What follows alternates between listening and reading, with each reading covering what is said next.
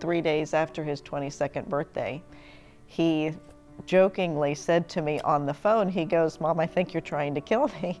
And I said, "What?" And he goes, "My stomach is killing me." I started getting severe stomach pains. I felt like I had maybe a little bit of the stomach flu, and I just kind of put it off like, oh, it'll go away, it'll go away. And it didn't get better, it just kept getting worse. And so we took him to the emergency room. They thought it was Crohn's disease or irritable bowel syndrome. He would just lay in his bed. He would barely look at you. He would barely talk because he would just stare at the ceiling and just, you could see his eyes quiver when he was awake because you could just tell he was in so much pain. It was just like someone was lighting a fire from within my stomach.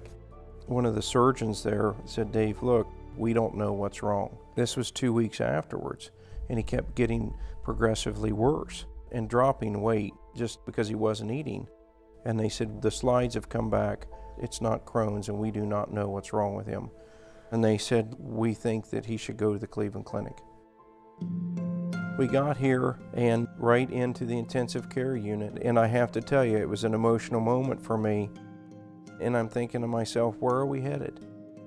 I know I was on the highest level of painkillers they could give me, and I just thought at that point, what happens from here? I can't take any more pain medication. You know, if it gets worse, what's the next step for me?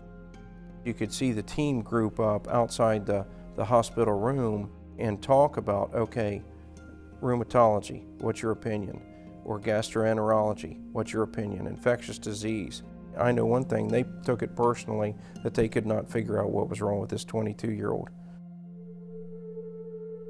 We were here for close to 2 weeks. One of the things they kept asking was, "Do you have any rashes?" And he had never had any. Well, I was putting his slippers on his feet that night, and I noticed that he had these really faint pink dots. And when he got back in bed, and when I took them off, they were more pronounced. So we got a nurse right away, and she called a doctor, and they came and looked. And so from the biopsy from his foot, with the sample from his intestine, that all kind of came together that he had this HSP vasculitis. You could definitely see the hope in his eyes because he knew what was wrong with him, and that's all he wanted, was to just know what was wrong.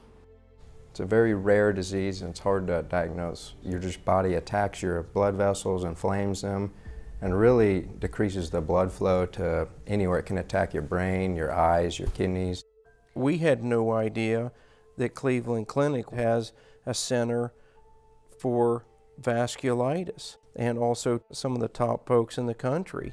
So they started him on prednisone, and within 2-3 hours, he was just a totally different person. Saturday morning, when we were walking down the hall, we were like, okay, so who is it we're going to see when we get there? Is it going to be, you know, Michael, or is it going to be the boy that had been in this bed? And we walked in, and he was sitting up, and he was actually eating.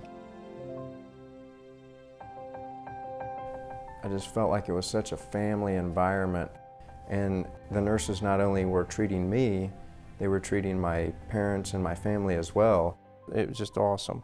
You've got that positive attitude.